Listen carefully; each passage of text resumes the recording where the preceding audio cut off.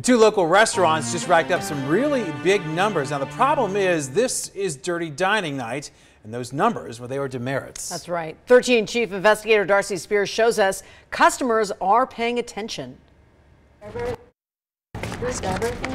The foot traffic was plentiful at Oyshi on Sahara and Tenaya, but the staff couldn't keep up. You had one on the floor then for 2 hours. I mean, it took us an hour to get a roll. Just inside, groups of people waiting to be seated for lunch recognized why we were there. This is dirty dining, yeah. And began debating whether it was safe to stay. So they just recently fixed all their violations, so right now it's an A. Oyshi got its A back on June 28th. It was shut down for 4 days after the sushi bar was hit by the health district with 47 demerits. To work in the kitchen industry, that's alarming. 47 is an alarming number for sure. For inspectors to shut the sushi bar down based on demerits alone, but it also had the imminent health hazard of no hot water.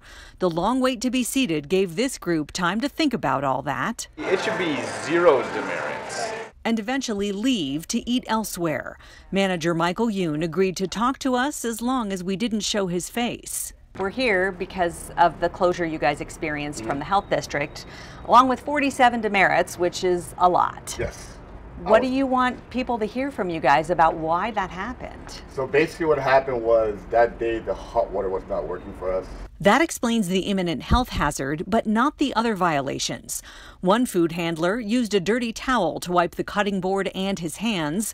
Another touched his smartwatch, then continued to make a customer's sushi roll. And we also have some employment of using their cell phone, especially their smartwatches, which that's a violation for the COVID, stuff like that. Well, no, I mean, that's a violation of health code. You don't touch your smartwatch and then touch someone's exactly. food. So we had that problem going on. They also had problems with unsafe food temperatures, uncovered food in the sushi case underneath a condenser line, and uncovered scallops in the make table under dirty fans. Raw beef was directly on top of raw fish in the sushi case. Washed and cut produce was on a dirty shelf in the make table. Utensils were stored in dirty, lukewarm water, and seaweed paper was stored in dirty containers that were heavily soiled with a buildup of old food and grease. There was one thing that kind of jumped out at me. A food handler with greasy gloves was touching handles, dirty equipment, and other surfaces, then began picking unidentifiable black particles out of rice. That I did not know.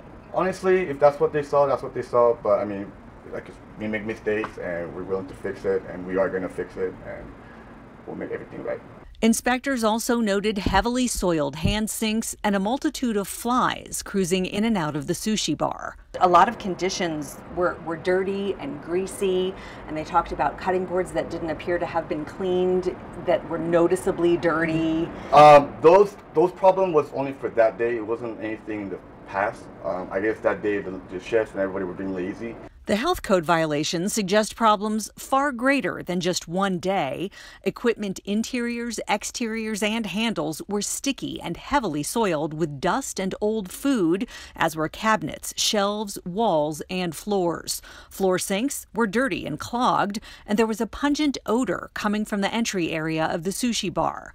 Inspectors made a specific note about chefs failing to separate utensils, cutting boards, and prep areas for raw versus ready-to-eat sushi rolls, which is important in preventing cross-contamination. Again, we retrained the servers, all the chefs, all the busters. We retrained them for the 4 days. So we're good right now. Yoon says being shut down for 4 days over a busy weekend was a hit to Oishi's bottom line. I mean, that's where the money is for most restaurants, so it did make us a big hit. So we learned our lesson. We definitely learned our lesson, and we're trying to put it in the past and go right for the future. Dirty dining repeat offender Hwaro on Decatur and Twain was shut down June 22nd with 50 demerits. Hwaro was using its front counter as an unpermitted buffet with lots of food at unsafe temperatures. Items in the cooler were uncovered and subject to potential contamination.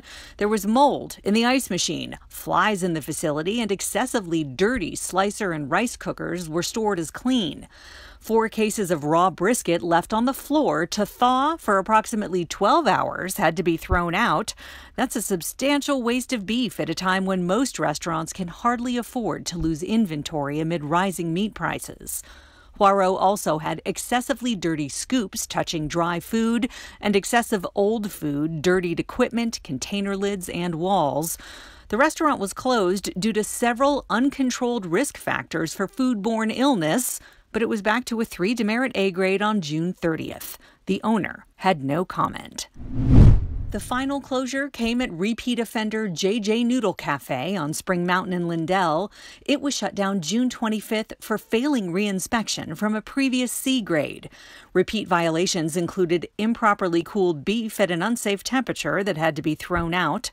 All cooler door handles were excessively dirty, causing potential for cross-contamination.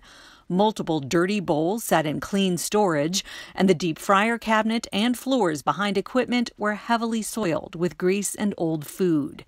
JJ's owner had attended a supervisory conference on June 10th with the health district, but still failed reinspection, which meant she was required to stay closed until a food safety consultant was hired and trained staff.